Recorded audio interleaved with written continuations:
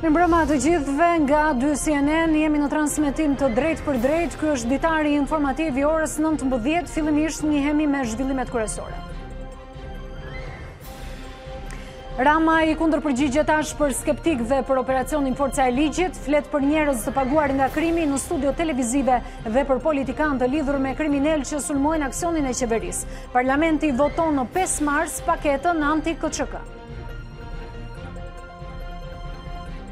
Vjen radha e dritandajtit për të dhënë shpjegime për pasurinë. 48 vjeçari i gjendet pas hekurave të Burgut për vrasjen e 4 oficerëve të policisë. Policia kërkon justifikimin e pasurisë edhe për të dënuar për trafik narkotikësh nga Durrësi, i quajtur Xhevdet Troplini.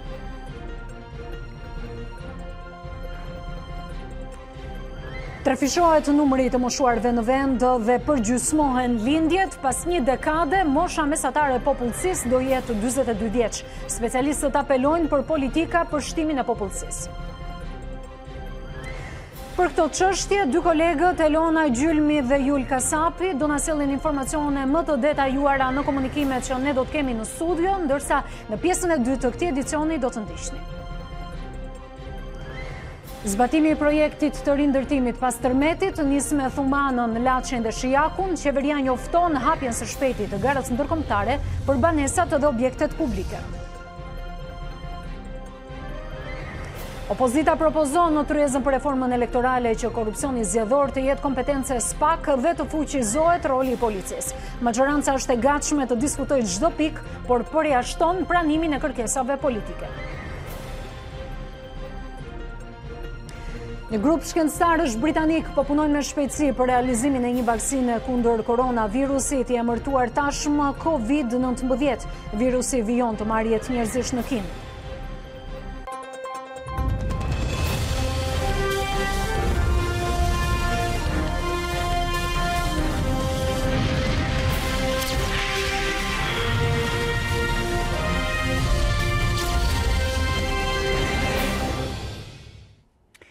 Qeveria dërgoi në kuvend të gjitha ligjet e paketës anti-KÇK që shoqërojnë aktin normativ mbi të cilin po vepron operacioni Forca e Ligjit.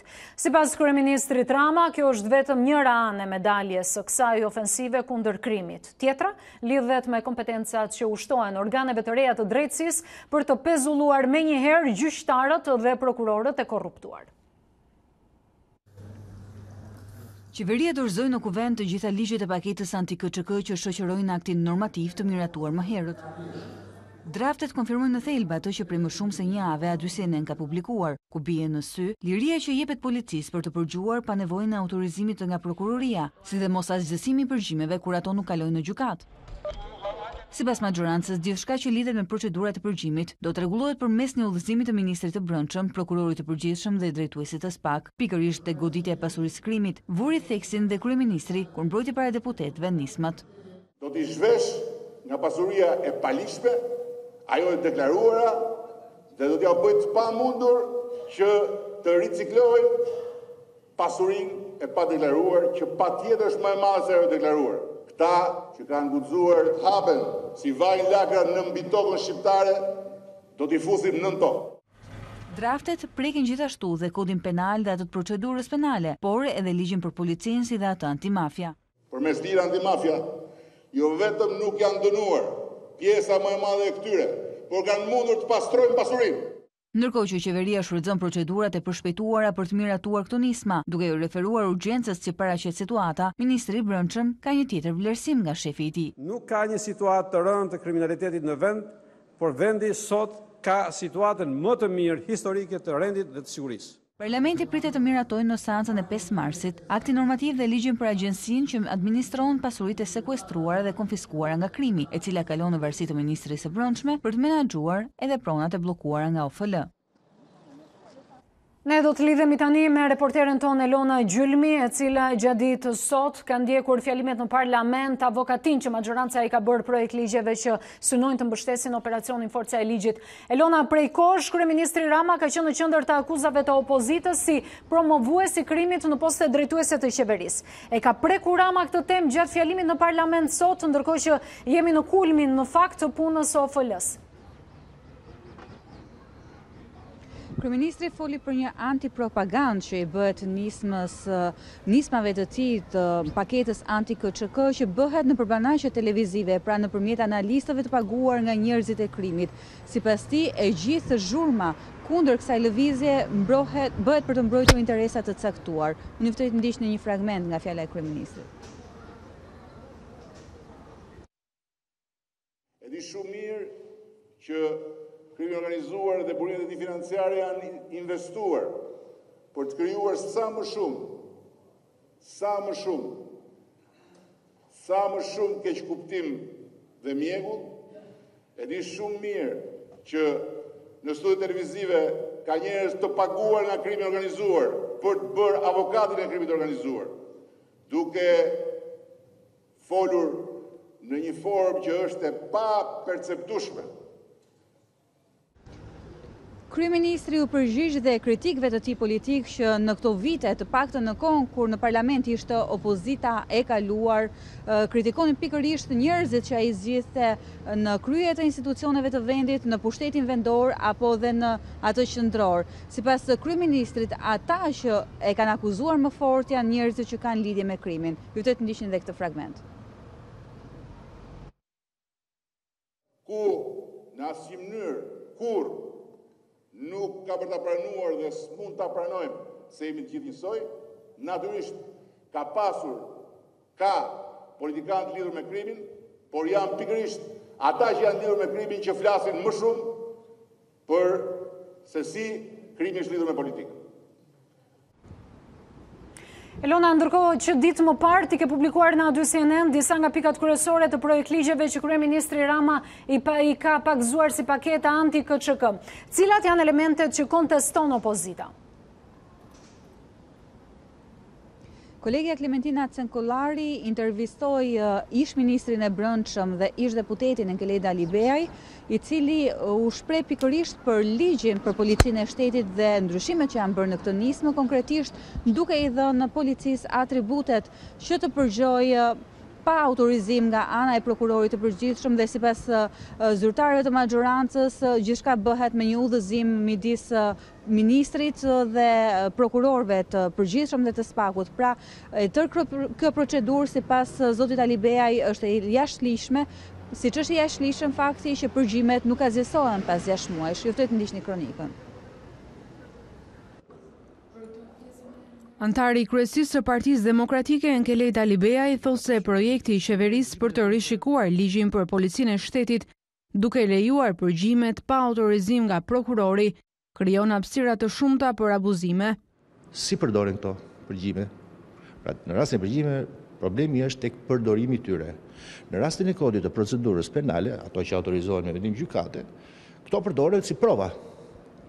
Në rastin e ligjit tjetër, ati që u ndryshua në 2017, që bëhej me vendim të kryetarit të gjykatës apelit të SPAK-ut, po e quaj, këto janë përgjimet të cilat kanë një natyrë gjurmuse informative, po gjithmonë bëhen në vendim gjykate. Këto të fundit janë të tilla që janë jashtë kontrollit të ligjshmërisë nga organet pavarura, siç janë gjykatat dhe prokurit.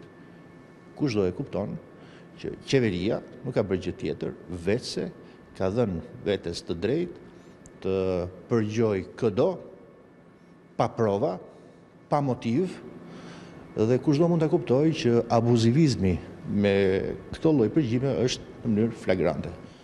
Më e rëndë sipas Alibeajt është riformulimi i nenit që detyronte shkatrimin e përgjimeve. Për një periudhë 6 mujore, të gjitha këto përgjime do duhet të shkatrohen për këtë qëllim, të mos përdoren për arsye shantazhi, e cila në vetë është vepër penale. Fakti që e kanë hequr edhe këtë pjesë, individë janë totalisht në dorë të fatit. Qeverisë, në fakt. Ndryshimet ligjore që ka projektuar qeveria parashikojnë kalimin e Agjencisë së Pronave të sekuestruara nga Ministria e Financave tek ajo e Brendshme, ndryshimi i cili mirëpritet nga Alibeaj. Jo, me të drejtën këtu nuk shoh ndonjë problem. A2 CNN ka zbuluar prej ditësh ndryshimet që qeveria dëshiron të bëjë në disa ligje dhe kode në kuadër të nismës anti-KÇK kundër krimit të organizuar.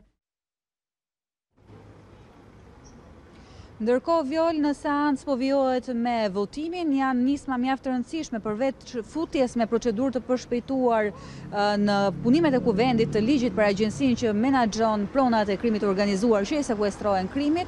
Do të kemi dhe votimin e ligjit për gjykatën kushtetuese me një formulë të re betimin nëse Presidenti i Republikës refuzon që të betojë anëtarët e gjykatës kushtetuese, e aplikuar dhe për disa për institucioneve të reja të drejtësisë. Dhe gjithashtu ndryshimet në ligjin për statusin e gjyqtarëve dhe prokurorëve që parashikon më tepër kompetenca për inspektorin e lartë të drejtësisë, i cili tashmë ka atributin që të penalizojë dhe pezullojë magjistratët që nuk e kanë kaluar vettingun, por që janë mjaft problematikë në dhënien e vendimeve. Unë të falenderoj, ne ishim me kolegen Elona Gjylmi, por do të shohim tani se çfarë ndodh realisht në terren, nga pamjet që policia shpërndan për mediat, duket sikur forcat e policisë kanë nisur një mësymje masive kundër emrave të njohur të krimit në qytete të ndryshme të Shqipërisë. Kemi kolegun Julian Kasapi në lidhje të drejt për të folur mbi aksionin e sotëm. Juli, ka qenë radha e Dritan Dajtit dhe Xhevdet Troplinit sot për të njoftuar për justifikimin e pasurisë. Dajti është tashmë një personazh i njohur pas dënimit për vrasjen e 4 efektive të policisë, por a ka të dhëna për pasurinë e tij, duke marrë parasysh që prej vitesh ai gjendet në burg?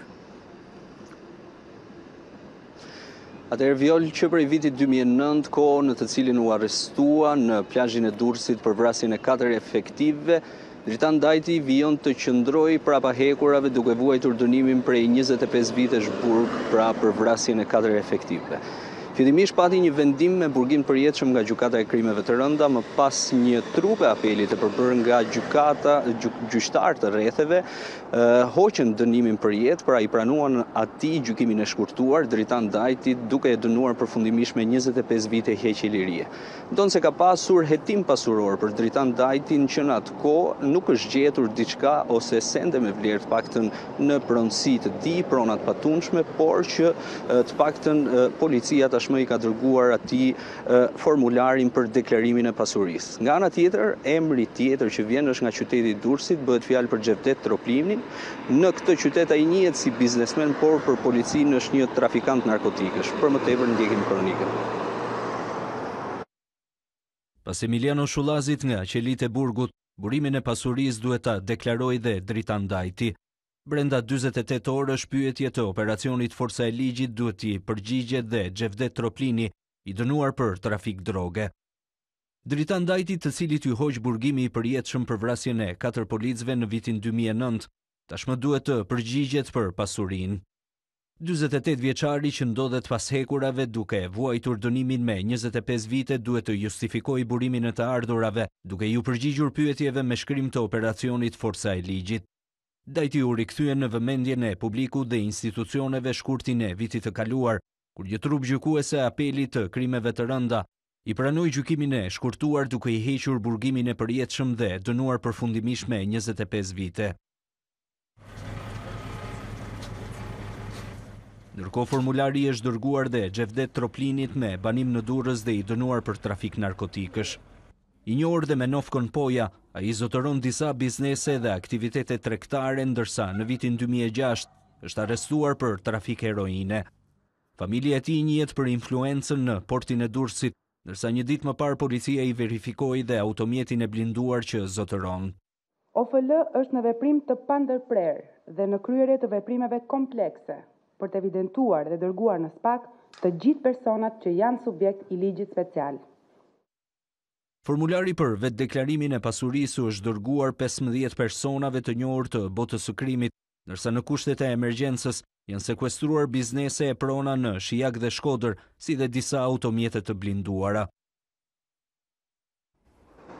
Ndërkohë Jul dua të sjell në vëmendje një argument të skeptikëve për aksionin e policisë kundër të Fordëve. Pasuritë e tyre kanë kaluar më parë në filtr sipas ligjit antimafia. A janë kontrolluar më parë pasuritë e disa prej emrave që ka publikuar policia? Dritan Dajti Viol është i fundit nga lista prej 15 personash të cilëve operacioni Forca e Ligjit i ka dërguar formularin për deklarimin e pasurisë.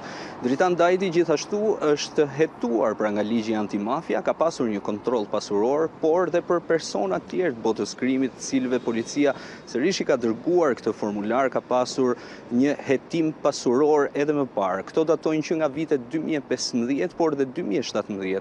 Faktikisht gjykata e krimeve të rënda në atë kohë, po përmend njërin prej tyre, bëhet fjalë për Dashamir Gjokën, ka pasur dhe konfiskim të pasurisë së tij me një vlerë prej rreth 200 milion lekësh të reja, ndërkohë që të paktën ajo që ndodh nga ana tjetër janë hetimet e prokurorisë. Bëhet fjalë për një numër të lartë hetimeve të prokurorisë për hetim pasuror, por atë që ka vendosur gjykata kemi të bëjmë me një numër shumë të ulët, pra për sekuestro preventive dhe më pas konfiskimet të pasurisë, por për më tepër ndjekim materialin. Mes 15 personave të cilët duhet të plotësojnë formularin e pasurisë, disa prej tyre kanë qenë subjekti i ligjit antimafia dhe hetimit pasuror. Në vitin 2017, prokuroria nisi hetim për të ardhurat e Lulzim dhe Lulieta Berishës, motra ish kreu të bandës së Durrësit. Që prej asaj kohe hetimi vijon dhe ende s'ka asnjë rezultat, ndërsa tani është policia e cila dërgon formular për deklarim pasurie në emrin e operacionit Forca e Ligjit. Mes listës e emrave është dhe Dashamir Gjoka, po në vitin 2017 me kërkesë të prokurorisë, duke zbatuar ligjin antimafia, gjykata e shkallës së parë për krime të rënda vendosi konfiskimin e disa pasurive të paluajtshme të regjistruara në emër të tij. Në atë kohë, sipas prokurorisë, shuma totale e pasurive të konfiskuara ishin rreth 200 milion lekë. Edhe për Emiliano Shullazin, që prej arrestimit të tij 3 vite më parë, ligji antimafia kaloi në sit pasurinë. Pas verifikimeve në atë kohë, dilte se Shullazi zotronte vetëm një shtëpi dhe aksionet e dhuruara nga biznesmeni Ylvi Beqaj për ish hotel Volgën në Durrës. Në vitin 2018, po në zbatim të ligjit antimafia, prokuroria sekuestroi ish hotelin, ndërsa hetimet vijojnë ende. Në vitin 2015, hetimi pasuror nisi dhe për Arbeni Sufaj.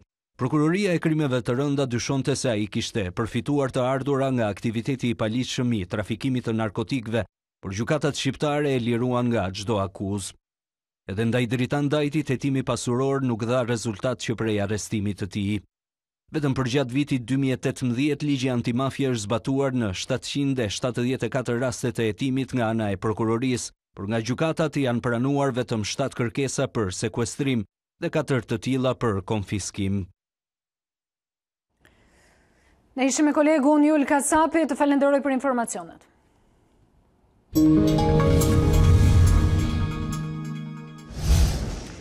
Dëshmia e dhënë nga vllai i Jan Prengës, i cili humbi jetën pasi u mor peng në 17 janar, ka qenë çelësi i prokurorisë për zbardhjen e motivit të ngjarjes. Aty CNN zbulon detajet të dëshmisë referuar dosjes hetimore të rrëmbimit të Prengës. Dëshmia e vëllait të Jan Prengës, i marr peng në 17 janar në Kamëz, ka qenë thelbësore në zbardhjen e motivit të krimit.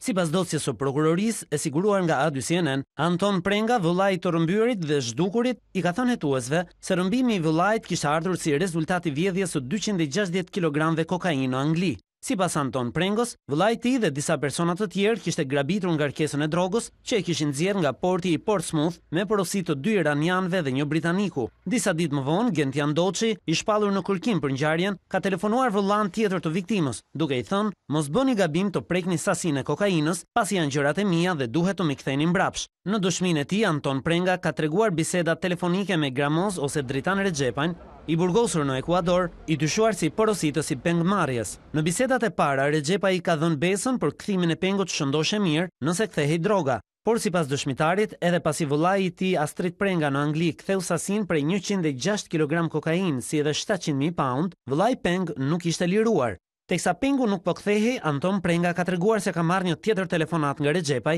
i cili ka thënë se ata personat i kishin dalë nga fjala dhe i ka rrëfyer emrat e pengmarrësve të vëllait. Aktualisht është shpallur në kërkim, pasi ndaj tyre janë caktuar masa siguria arrest në burg në mungesë. Reforma në sistemin e drejtësisë solli shkarkime të shumë prokurorëve, duke lënë hetimet në mes dhe organet e akuzës pa numrin e duhur të prokurorëve. Sot 10 magjistratë rinj janë betuar para Këshillit të Lartë të Prokurorisë për të shërbyer si prokuror në rrethe. Këshilli i lartë i prokurorisë vendosi të caktojë zonjën Gjoana Mehmetaj në detyrën e prokurorit në prokurorim pranë gjykatës së shkallës parë Dibër. Nga sot, 10 magjistratë të rinj njështojnë sistemi të prokurorisë në vend. Për t'i dorëzuar vendimin. Betimi i prokurorëve të rinj nuk ka kaluar pa çaste emocionuese. 10 prokuror janë caktuar nga Këshilli i Lartë i Prokurorisë në disa prokurori të rrethave. Që të mërosh prokurori i Republikës duhet kalosh një veti, kontrollohet pasuria, kontrollohet integriteti, kontrollohet natyrisht performanca si student në shkollën e magjistraturës.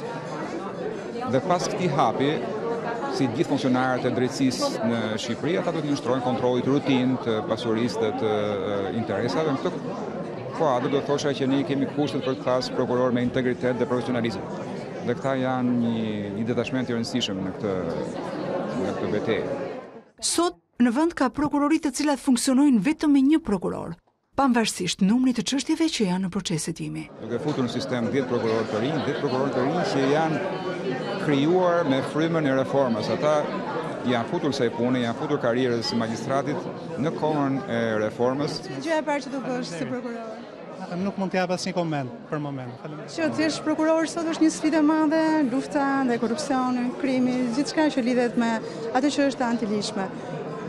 Si e shikon detyrën tënde? Është njëkohësisht sfidë dhe kënaqësi, sepse ne kemi punuar dhe jemi përgatitur gjatë gjithë viteve të studimit, gjatë gjithë viteve të eksperiencës për të arritur këtë mision. Në çdo qytet, në çdo rreth gjyqësor të Republikës së Shqipërisë, unë do të punoj për të zbatuar ligjin dhe për të kryer funksionin e prokurorit të Republikës. Do bëjmë maksimumin të bëjmë më të mirën. Në cilën prokurori do të shërbeni? Unë jam caktuar në prokurorinë e rrethit gjyqësor Dibër. Nga do ta filloni detyrën, nga gjëja më e thjeshtë apo nga gjëja më e vështirë? Nga ajo e cila do të vi për të gjykuar.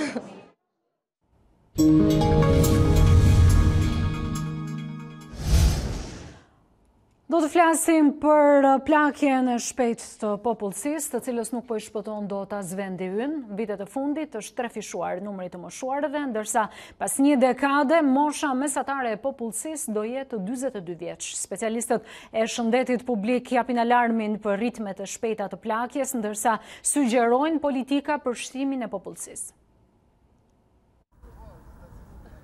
Shqipëria po thinjet me shpejtësi. Të rinjt po largohen. Lindjet kanë rënë ndjeshëm, ndërsa popullsia e moshuar vitet e fundit është trefishuar. Specialistët e shëndetit publik thonë se as popullata shqiptare nuk po i shpëton plakjes. Shqipëria është vendi i fundit në Europë që po kalon në këtë proces, por padyshim që është duke u moshuar, mund të themi dhe me shpejtësi. Proporcioni i popullatës të moshuarve është rritur me 3 herë në vitet e fundit në vendin tonë. Kemi rreth 400.000 të moshuar.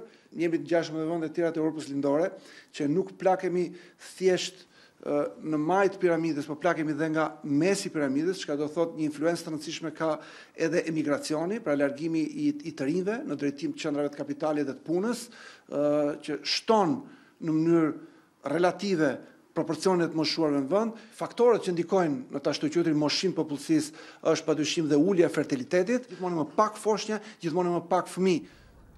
Vetëm 2 dekadat e fundit numri të moshuarve është shtuar ndjeshëm, nga 8% që zinte kjo grup mosh në vitet 2001. Në 2018 të moshuarit zën gati 14% të popullsisë. Por plakjen e vërtet duke se do ta përjetojmë pas 10 vitesh. Sipas projeksioneve të Instat, në 2031 mosha mesatare e popullsisë do të jetë 42 vjeç. Numri i vdekjeve do të rritet, ndërsa shtimi i popullsisë do të jetë edhe më i ulët.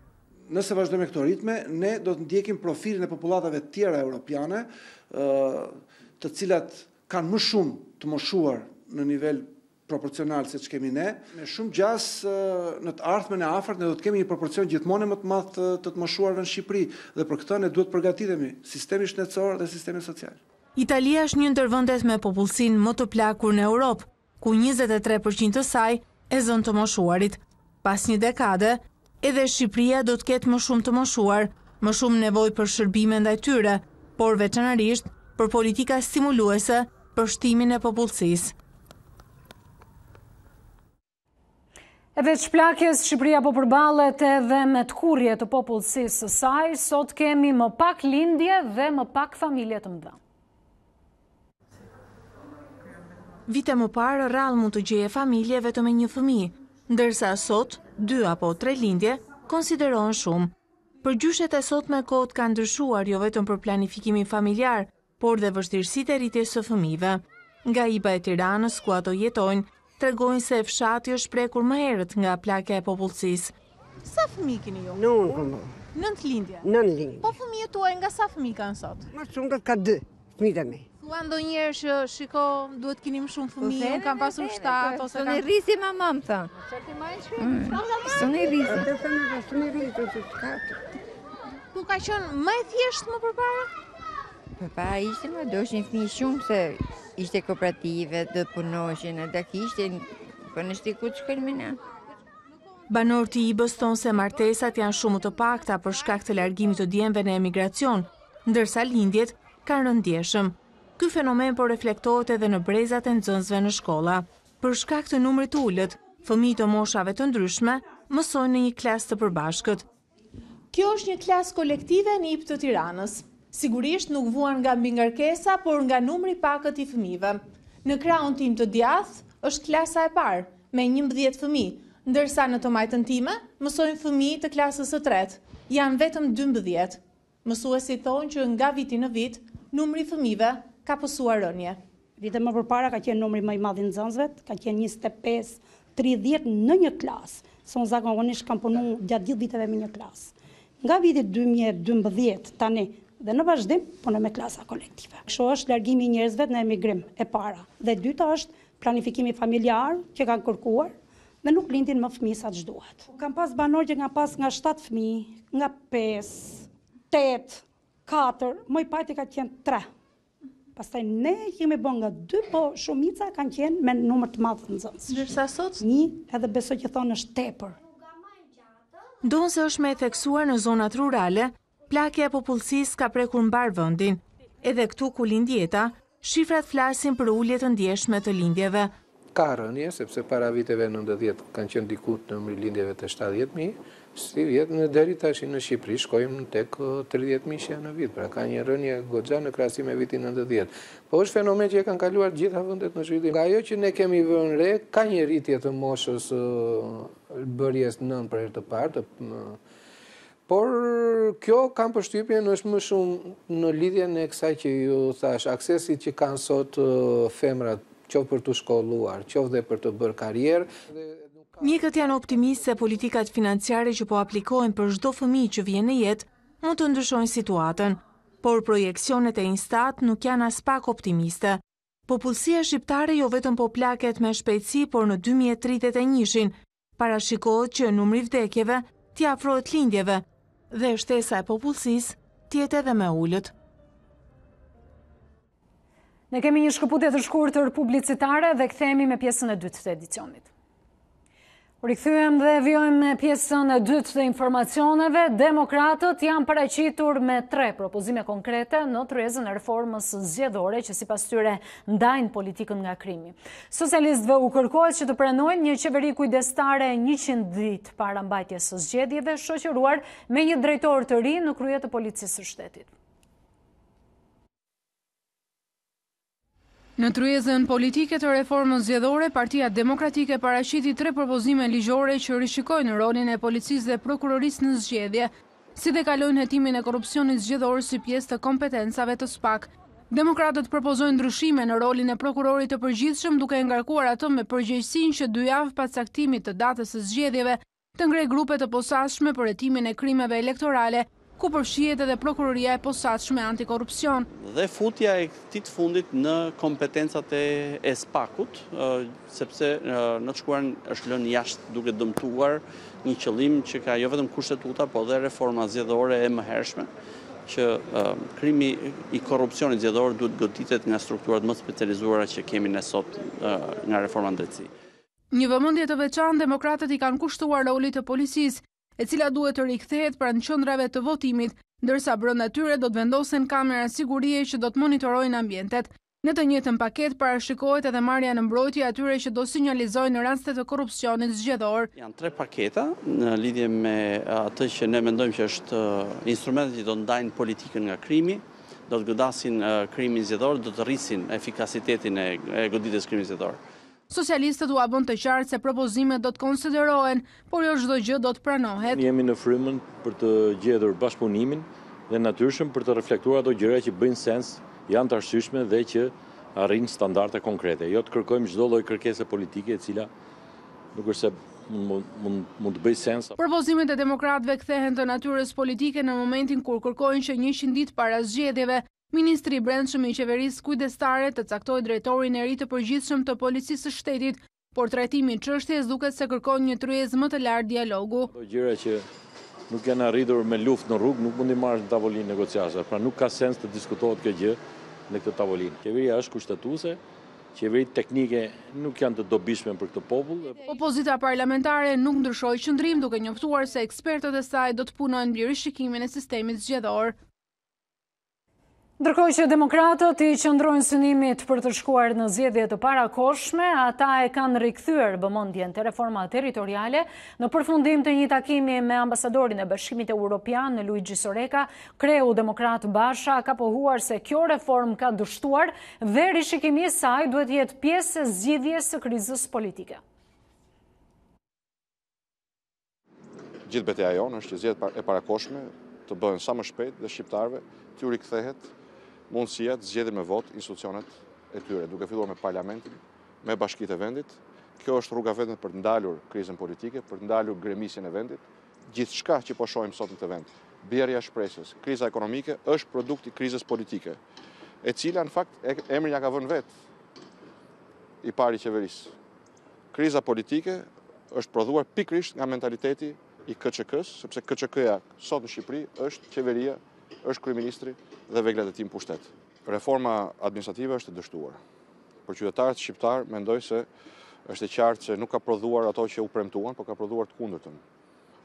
Më shumë korrupsion, më pak shërbime, taksa më të larta, ushtrim militant është punësuar në vend të investimeve publike, prandaj padyshim ka ardhur koha që si pjesë e zgjidhjes së plot të krizës të rishikohen edhe reforma administrative dhe decentralizimi i pushtetit vendor. Qeveria do të hapë së shpejti garën ndërkombëtare në funksion të procesit të rindërtimit. Sipas kryeministrit Rama, kompanitë e huaja do të japin mbështetje për ndërtimin e banesave individuale si dhe për objektet publike të dëmtuara nga tërmeti. Planifikimit të projektimit. Qeveria do të hapë garën ndërkombëtare për kompanitë e huaja në mbështetje të programit të rindërtimit. Këtë e ka bërë të ditur kryeministri Edi Rama, sipas të cilit ky proces do të nisë fillimisht në zonat më të prekura nga tërmeti 26 nëntorit, ku janë miratuar zonat e zhvillimit si dhe modelet e banesave. Kemi modelet e konfirmuara të banesave individuale sipas tipologjive, që do të thotë që jemi gati që në ditët e ardhshme të dalim në procedurën e garës hapur ndërkombëtare. Zbatimi i rindërtimit është shoqëruar me debate mes kryeministrit Rama dhe organizatave jo fitimprurse. Sipas Ramës, ky proces duhet të bëhet sipas standardeve dhe brenda afateve të përcaktuara për të shmangur abuzimet. Ne nuk është se kemi nisur si një lloj gare çështjen e rindërtimit të shtëpive, por jemi përpjekur të ndihmojmë disa familje që kanë qenë në kushte ekstreme, aq sa kemi mundur. Me që po e hap këtë, me leje keni bërë apo pa leje keni bërë shtëpi? Pyetja. Të gjitha me leje, patjetër. Unë mendoj që nuk duhet bërë kështu. Nëse jemi në të tryezë, duhet respektojmë ato që vendosim këtu. Sepse po që puna për të thënë se sa nevoja kanë njerëzit dhe familjet ka shumë më tepër se aq. Ndërkaq sipas ministrit për rindërtimin Arben Ahmetaj, shpronësimi për banorët ku do të ndërtohen lagjet e reja ka nisur. Shpronësohen në zonat që caktohen si zona me orientim me zhvillim të detyruar, le ta themi. Shpronësohen 100% për metrat katror dhe në bazë të vendimit të Këshillit të Ministrave me çmimin e referencës. Sipas të dhënave zyrtare, 8.925 banesa janë shpallur të pabanueshme, ndërsa mbi 10.000 qytetarë të prekur nga tërmeti vijojnë të qëndrojnë ende në çadra. Piku i virozave të stinës ka bërë që edhe numri i vizitave në spitalin rajonal të Elbasanit të rritet ndjeshëm në më tepër se 200 vizita në 24 orë. E ky fluks aktualisht po përballohet vetëm nga 2 mjek, që kanë nxjerrë në pa edhe mungesën e mjekëve për urgjencën e spitalit, e cila vetë qytetit e Elbasanit përballon vizitat edhe nga 6 bashki të tjera të këtij qarku. Rritja e fluksit të vizitave në urgjencën e spitalit rajonal të Elbasanit për shkak edhe të virozave të stinës kanë nxjerrë në pa dhe numrin e pamjaftueshëm të mjekëve që janë në këtë shërbim. Përveç qytetit të Elbasanit, kjo urgjencë përballon dhe vizitat që vijnë nga bashkitë e Peqinit, Belqit, Cerrikut, Gramshit, Librazhit dhe Prenjasit. Se fluksi është shumë i madh. Mund kemi pas për shembull fluks me pacient deri në 24 orësh në 200 raste. Mos më shumë. Normalisht mjekët, i kemi 2 mjekë të cilat e menaxhojnë urgjencën. Ka nevojë domethënë gjithmonë për mjek plus, sepse sa më shumë mjek kesh, aq më mirë është në menaxhimin e punës. Por ne i kemi 2 mjekë të cilët i përgjigjen pra urgjencës. Nisur nga situata, mjeku u apelon qytetarëve që për raste jo shumë të rënda të drejtohen fillimisht tek mjeku i familjes, në mënyrë që të mos ketë mbingarkesë në urgjencë për raste të cilat mund të trajtohen edhe në mënyrë ambulante nga vetë pacientët. Mjekimi për koronavirus ende nuk është gjetur, ndërsa vaksina nuk mund të jetë gati për të paktën 1 vit. Drejtori i zyrës së OBSH-s për Shqipërinë thot për mediat se duhet kohë për të arritur në një rezultat. Ndërkohë, përhapja e shpejtë e virusit po jep ndikime negative edhe në ekonominë botërore, sa kaq Shqipëria vijon të mbetet e paprekur nga koronavirus. Koronavirusi vijon të marrë çdo ditë jetë njerëzish, ndërsa mjekimi ndaj tij duket i largët. As për 1 vit nuk mund të jetë gati vaksina që lufton virusin e ri. Kreu i Organizatës Botërore të Shëndetësisë për Shqipërinë, Raul Gonzales, tregon se shkencëtarët vijojnë kërkimet, por duhet kohë për të arritur në një rezultat. Ne kemi një avantazh dhe po përdorim rastet e ngjashme të koronavirusëve si SARS-i, kështu që procesi është përshpejtuar. Por nuk presim që të kemi një vaksinë për 12 apo 18 muaj. Këtë duhet ta kemi në mendje që të mos krijojmë pritshmëri false. Prandaj do të jetë shumë e vështirë dalja e një vaksine brenda 1 viti apo 1 viti e gjysmë. Sa i përket trajtimit, gjithashtu shkencëtarët dhe OBSH po kryejnë vazhdimisht kërkime për të arritur një rezultat. Koronavirusi është armiku më i ri për shëndetin publik të mbar botës. Emergjenca globale, thot kreu i OBSH-s, po jep efekte negative edhe në ekonomi. Në mënyrë të pashmangshme, kjo ka një impakt të madh global në fushën e ekonomisë. Nëse produktet kineze janë bllokuar, kjo ka ndikim edhe në ekonominë e vendeve të tjera. Për shembull, në Spanjë do të bëhet një event i madh për telefoninë mobile. Tradicionalisht kanë marrë pjesë të gjitha kompanitë e mëdha të telekomunikacionit, por tani mund të shtyhet ose të anullohet pasi shumë kompani dhe vende kanë anulluar pjesëmarrjen e tyre. Ky është një shembull se si kjo emergjencë globale ka ndikuar në ekonomi. Vendi ynë ende nuk është prekur nga koronavirusi, ndërsa masat që po aplikohen janë sipas rekomandimeve të OBSH-s. Shqipëria po përballet me këtë sfidë si çdo shtet tjetër i Europës. Kjo është diçka e re për të gjitha vendet. Në vendin tuaj po zbatohen rekomandimet të OBSH-s, ndërkohë që duhen rritur kapacitetet e identifikimit të rasteve. Theksoj se nuk duhet krijuar panik në popullat në lidhje me këtë çështje. Sipas kreut të OBSH-s, koronavirusi ka vdekshmëri të ulët, rreth 2%, por problem mbetet përhapja shumë e shpejtë nga njeriu tek njeriu. Koronavirus, i cili tashmë është emërtuar COVID-19, vijon të marrë jetë njerëzish në Kinë. Bilanci flet për më tepër se 1100 viktima dhe më tepër se 45.000 të infektuar. Ndërsa në Britani, një grup shkencëtarësh po punojnë në shpejtësi për realizimin e një vaksine.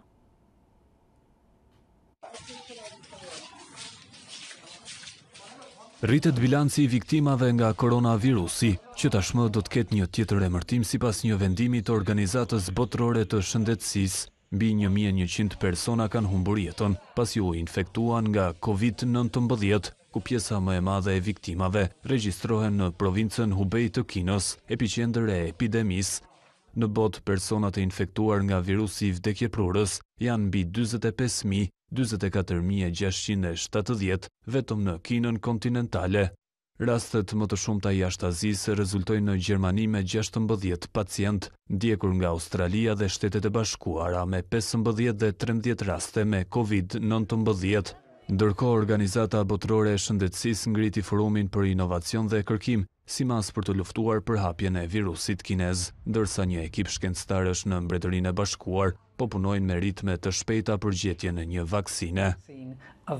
Duhet të sigurohemi që të kemi një vaksinë sa më parë. Nëse ajo nuk është e nevojshme jashtë Kinës, ky nuk është një problem, por madje diçka e mirë. Por duhet të sigurohemi që vaksina të jetë e gatshme sa më shpejt që të jetë e mundur. Sa i përket qarkullimit të udhëtarëve, Kina vijon të pranojë dhe dërgojë fluturime me një numër të kufizuar shtetesh, ndërsa qytetarët brenda vendit nuk janë rikthyer ende normalitetit me rrugët dhe metrot e qyteteve të mëdha që duken të boshatisura. Aktori i njohur Jackie Chan ka ofruar $140.000 shpërblim për gjetjen e një vaksine kundër koronavirus. 65 vjeçari ka shprehur keqardhjen e tij për familjarët e viktimave dhe të prekurve nga virusi i rrezikshëm. Legjenda e kinematografisë që drejton edhe një fondacion të quajtur Kombi sipas Chan, thotë se kjo krizë mund të tejkalohet vetëm me ndihmë të shkencës dhe teknologjisë. Chan u bën thirrje shkencëtarëve që të gjejnë një vaksinë sa më parë për të shmangur rritjen e bilancit të viktimave.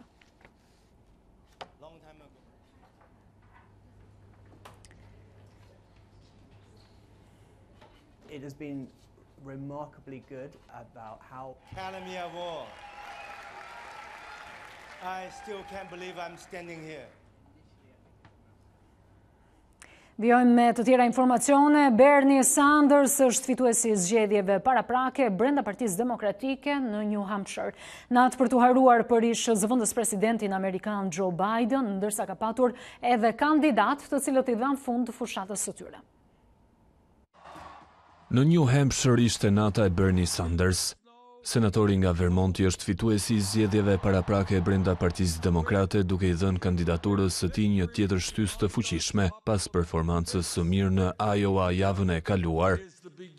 Kjo fitore këtu është fillimi i fundit për Donald Trump. Shoqëroi Sanders në një rezultat të ngushtë ish kryebashkiaku Pete Buttigieg, i cili gjithashtu pati një performancë të fuqishme në Iowa dhe ai synon të zgjerojë bazën e tij. Në një shtet si ky ku motoja është jetoj lirë ose vdis, ju e bët zgjedhjen tuaj. Senatoria Amy Klobuchar ishte ndër kandidatët që morën një rezultat surprizues në New Hampshire dhe shpreson që të mbajë këtë ritëm. We are taking this campaign to Nevada. Sa i përket ish zëvendës presidentit Joe Biden, kjo ishte një natë për t'u harruar dhe ai duket se e ka bërë diçka të tillë. Duhet të përqendrohemi në Nevada dhe në Karolinën e Jugut, si dhe në shtetet e së martës së madhe. Senatoria Elizabeth Warren tenton të përfitojë nga rasti për të bindur votuesit e pavendosur. We're 2 states in. New Hampshire solli dhe fundin e rrugtimit për një ndër kandidatët kryesor, Andrew Yang, njoftoi tërheqjen nga gara. And it is clear tonight from the numbers that we are not going to win. Kaluam të informacionet sportive. Beslidhja konfirmohet hirushja e Kupës së Shqipërisë duke eliminuar Partizanin në vej mohon të kuqve derbin me Tiranën. Laçi është një tjetër pretendente që largohet pasi nuk arriti të përmbys Bylisin. Edhe pse mes 8 më të mirave janë 2 skuadra nga kategoria e parë, çerek finalet e turneut parashikohen mjaft emocionuese. Kampionët e Shqipërisë në krizë të plot, Partizani eliminohet nga Kupa e Shqipërisë pavarësisht fitores 3-1 në ndeshjen e kthimit me Beslidhjen. Pas suksesit 3-0 në takimin e parë, lezhjanët festuan kualifikimin në çerek finale edhe pse polemikat nuk munguan. Me 3 arbitra, me 14 kundërshtar nuk më në mori Partizani. Dhe prap mirë pres Tiranë, emri madh do luaj futboll prap. Nuk kanë gjë më tepër Partizani se e pa në fushë që dhan fushë sot Partizani. Me 14 kam kundër 14. Me gjithë kundra, ja Beslidhja tërgej vetëm. Kualifikimi i lezhjanëve u vendos nga goli pabesueshëm i Hajdarit nga mesfusha. Edhe pse provon të mbetet me këmbë në tokë, trajneri Plori do të provojë të arrijë gjysmëfinalet. Tani ne nuk mund të them ato fjalë, ato shablon si janë bëjmë marrim ndeshjet me radhë. Thjesht është kënaqësi se erdhëm deri këtu, do të provojmë të ndeshjem me Tiranën sa kemi forca dhe sa kemi mundësi. 3 golat e Telushit nga goditje standarde nuk i mjaftuan Partizanit. Eliminimi nga kupa është gënjimi i pari i madh i sezonit, ku të kuq duken mjaft larg paraqitjeve të ekipit që fitoi kampionatin gjatë edicionit të kaluar. Në këtë situatë trajneri Sormani nuk ndihet i rrezikuar edhe pse pranon gabimet e shumta para Portos. Puna ime lidhet vetëm me dyshimet, por mbetem optimist sepse po shoh që skuadra po rritet. Pash një ndeshje pozitive me shumë gabime, por këtë përballje e komplikuam me humbje në ndeshjen e parë. Në grupin A të Kupës së Shqipërisë u kualifikuan pa vështirësi Tirana, Vllaznia dhe Teuta. Befasit nuk mungua në grupin B, ku fitoria 3-2 nuk I mjaftoi Laçit përballë Bylisit, ndërsa Polonia e kategorisë së parë eliminoi luftëtari në krizë. Sipas shortit paraprak janë përcaktuar edhe sfidat gjysmëfinale. Pasi mohoi Kupës derbin, Beslidhja do të provojë suksesin edhe ndaj Tiranës, ndërsa në grupin A Vllaznia ndeshet me Teutën. Në grupin B, Kuksi mbajtës në fuqi I trofeut përballet me Apollonin, ndërsa Bylisi do të sfidojë Skënderbeun në garën për një vend në gjysmëfinale. Jemi në vijim me parashikimin e motit, si gjithmonë kemi kolegen Tanja Porja e cila na informon. Mirëmbrëma të nderuar shikues e A2 CNN, le të njihemi me kushtet e motit për ditën e nesërme. Përmirësohet përkohësisht moti sonte gjatë natës, por edhe pjesë më të madhe të ditës së nesërme, ndërkohë vonë pas dite do të kemi shtim të vranësirave në të gjithë territorin shqiptar, duke bërë që të rikthehen rreshtet, fillimisht në veri dhe më pas gradualisht në të gjithë territorin. Më të konsiderueshme priten gjatë ditës së premte. Temperaturat do të ulen me 2-3 gradë në orët e mëngjesit, por mezita sjell një rritje të lehtë të vlerave termike në vend, duke ngjitur sërish maksimumin në rreth 17 gradë Celsius në pjesën më të madhe të ulëtësirës perëndimore. Ndërsa kontinenti evropian në pjesën më të madhe të Europës gjatë ditës së nesërme do të kemi kthjellime dhe vranësira të herpashershme, por rreshjet janë të lokalizuara kryesisht në zonat lindore, ndërkohë kemi një tjetër stuhi të dobët ciklonare e cila godet Britaninë e Madhe dhe zonat perëndimore, por kjo stuhi shumë shpejt zhvendoset drejt zonës së Alpeve, duke bërë që perëndimi të kthjellohet. Përsa I përket tablos termike në shkallë kontinenti, nesër ulen lehtë temperaturat në zonat lindore, ndërsa pjesa tjetër e kontinentit ruan pak a shumë të njëjtat vlera termike me ditën e sotme. Ky është parashikimi I motit për ditën e nesërme këtu në A2 CNN. Bashkëmiropafshim. Informacionet të tjera mund t'i gjeni në faqen tonë të internetit a2cnn.com, e po ashtu duke na ndjekur në profilet tona zyrtare në rrjetet sociale. Ne kemi ardhur në fund dhe bashkë do ndajemi këtu.